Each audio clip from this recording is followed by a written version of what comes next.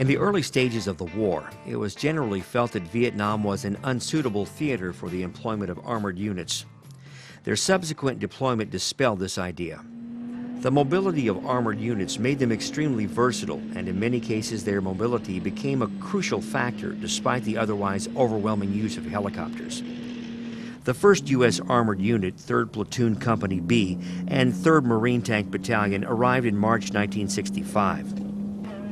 Vietnam saw the emergence of the M113 and its variants as the dominant armored vehicle. We started out up in the highlands at Pleiku with the 4th Infantry Division. We were actually the 3rd Brigade of the 25th Infantry, but when the 4th Infantry Division got over there, they cross-reinforced or cross-detached a brigade.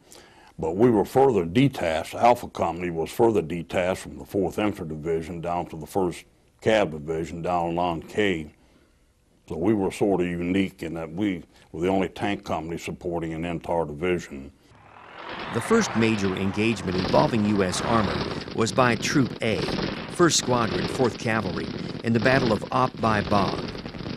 On 11th February 1965, Troop A, 1st of the 4th Cav, Company A, 2nd of the 2nd Infantry, and Battery C, 2nd of the 33rd Artillery, repulsed a series of guerrilla attacks on a defensive position near the village of Op Bai Bang. The VC launched 3 assaults against the perimeter, but were met by a hail of fire from the M113s from the 1st ID's Cavalry Squadron, and artillery resulting in 198 confirmed VC killed. 5 APCs and mortar carriers were lost, but the unit suffered only light personnel casualties. This action demonstrated the potential effectiveness of mounted units and gained the attention of General Westmoreland, who subsequently requested the deployment of the 11th Armored Cavalry Regiment, as well as the 25th Infantry Division. In March 1966, the 11th Armored Cavalry Regiment was alerted for movement to the Republic of Vietnam. In preparation, the regiment modified its M113 personnel carriers through the addition of machine guns and gun shields. The result was the Armored Cavalry Assault Vehicle, ACAV, which reflected lessons learned from the South Vietnamese Army and American forces already in Vietnam. 11th ACR was initially tasked with securing the roads and provinces around Saigon, but were soon mounting operations off-road. In July 1968, Colonel George S. Patton, the son of the great World War II general, assumed command of the 11th. He routinely operated the regiment off-road in search of enemy concentrations. The 11th ACR conducted a series of search and destroy missions that cut Viet Cong supply routes between Saigon and the Cambodian border. In the course of these operations, Patton summed up his conduct of operations with the expression, "Find the bastards, then pile on." The role of armor in Vietnam was sort of there was a test as you go. It was initially felt that there was no role for armor over there, except maybe for M113 personnel carriers. Tactics ranged from Patton's concept of pile on, where a small U.S. force would be used as bait. If the enemy took the bait, it soon would be massively reinforced by awaiting reserves, using armor as the hammer in rapid hammer-and-anvil maneuvers, wherein air-mobile infantry were rapidly deployed to the rear of an enemy force. The armor would be used to herd the enemy into the kill zone from which few escaped. Using armor in this fashion enabled the U.S. to attack into the heartland of NVA and VC sanctuaries, whether they are in the dense jungles bordering Cambodia and Laos, the flooded paddies of the Mekong Delta, or the relatively wide-open spaces of the Iron Triangle. In the early years of Vietnam, the night had always belonged to Charlie, but armor could even take the night from the enemy. Nighttime thunder runs became a common occurrence. A thunder run was when an armored column would quite literally thunder along a road, firing all available weaponry into the adjacent terrain with the goal of either spoiling NVA VC activities or to preempt ambushes and mine laying.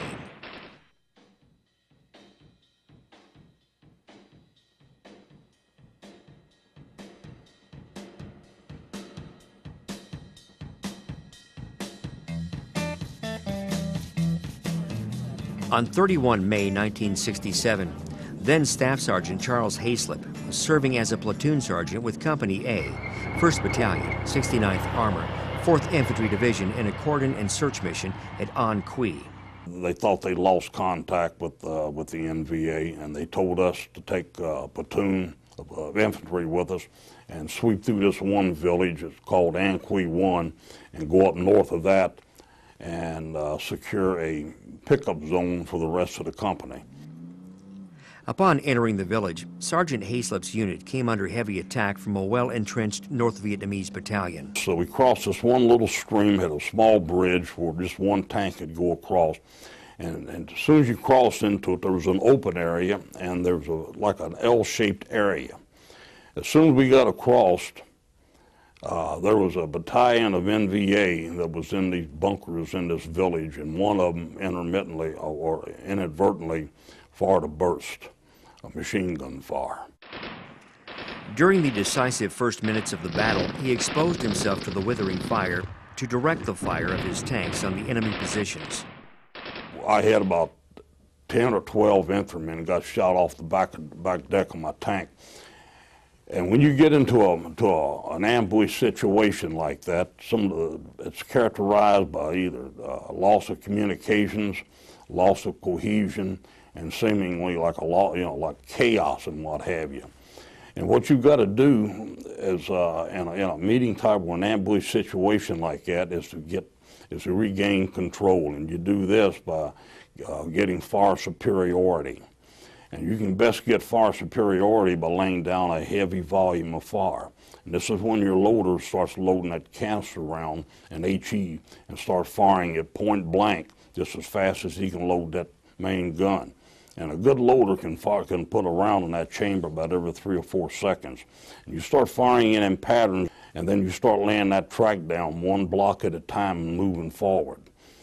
What makes a tank effective is through its armor-protected firepower and its mobility, and the two of these combine to create the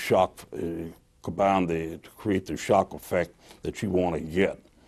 Because anybody out to the front, he's either going to get down or he's going to get dead. When the platoon leader's radio and tank was damaged, Sergeant Hayslip took command of the entire platoon and laid down a heavy barrage of fire to enable the infantrymen to evacuate their wounded. The platoon leader's tank was damaged at the outset. He dismounted his tank and fought with the infantry. And I took over the platoon. He positioned the combined team for an assault and destroyed many enemy bunkers with his tank and grenades. His dauntless courage and quick reactions in the early fighting prevented the enemy from seizing control of the situation. Staff Sergeant Hayslip's extraordinary heroism and devotion to duty were in keeping with the highest traditions of the military service and reflect great credit upon himself, his unit, and the United States Army. What I did was nothing more than what everyone else was doing. I just happened to have gotten recognized for it, that's all. Staff Sergeant Charles Hayslip received the Distinguished Service Cross for his extraordinary heroism in Vietnam.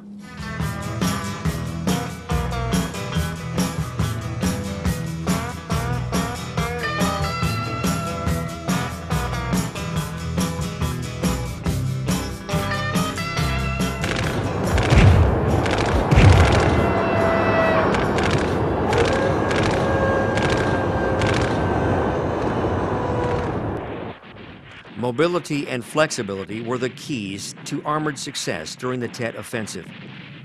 At Saigon, Tan Son Nhut Air Base, Bien Hoa, and Long Binh, armor was instrumental in repulsing BC attacks. During the initial hours of the Tet Offensive, mounted units were able to react quickly and move to threatened areas. In many instances, they provided just-in-time firepower and support. Over the following days, the situation in many urban areas began to stabilize. American and South Vietnamese forces reorganized and undertook counterattacks.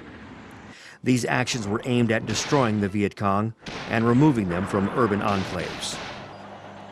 In bloody close-quarter street fights, the armored units used firepower to eliminate resistance. We had the M40A3 tank, which was an excellent piece of equipment. What made the M40A3 most effective was the variety of tank gun ammunition. Besides having the HEP and the heat that the M60 series had, it also had the HE round, and it had a canister round, and later on it got a beehive. The most effective round for enemy personnel that we found was the canister round. That's nothing more than a big 9mm shotgun shell on steroids. You got about 1,180 cylindrical pellets that'd be coming out of that gun tube, about on a 30-degree tangent from the center line at about 2,800 feet per second, and there's each one of those pellets about the size of half the size of a cigarette filter, and just looking for something to hit. And it was very effective. It was devastating against enemy personnel. Through aggressive movement, they helped infantry to maneuver in the streets and regain captured buildings. Spearheading attacks, armored vehicles tended to become fire magnets, sometimes to the disgruntlement of nearby infantry. However, by drawing fire, they made possible significant advances by infantry and were able to provide effective fire support. Following Tet, with the VC practically eliminated as a cohesive fighting force, U.S. Armor swiftly regained the initiative. Better run through the jungle. Better run through the jungle. Better run through the jungle. Oh, don't look back, you see. U.S. armor strength peaked in 1968, and in early 1969, the only engagement between U.S. armor and Communist armor took place at the Special Forces camp of Ben Het. This particular camp was strategically placed overlooking the Ho Chi Minh Trail and thus presented a prime target for the NVA and VC. Tanks from 1st Battalion 69th Armor had been stationed at the camp since early in the year. On March 3, 1969, the enemy attacked with PT-76 tanks and APCs. U.S. M48A3s engaged the enemy armored forces using heat ammunition and destroyed 2 PT-76s and an APC.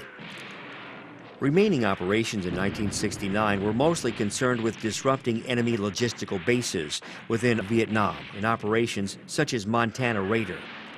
These operations helped to clear the bulk of the enemy within the country, and having completed that task, the armored units were switched to border security.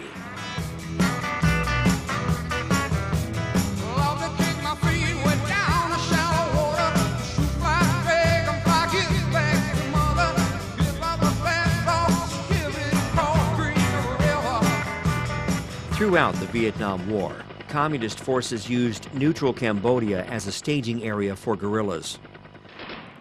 On 1 May 1970, the 11th Armored Cavalry Regiment, in conjunction with ARVN troops, attacked across the Cambodian border near a landmark nicknamed the Fishhook. Its goal was to link up with 1st Cav Air Mobile, which had been airlifted in as a blocking force. Total losses for the entire operation included 20,000 guerrillas and North Vietnamese regulars, testimony to the surprise achieved by American and South Vietnamese forces. The attack into Cambodia denied the enemy access to his safe havens, interrupted the supply flow along the Ho Chi Minh Trail, and destroyed multiple supply dumps.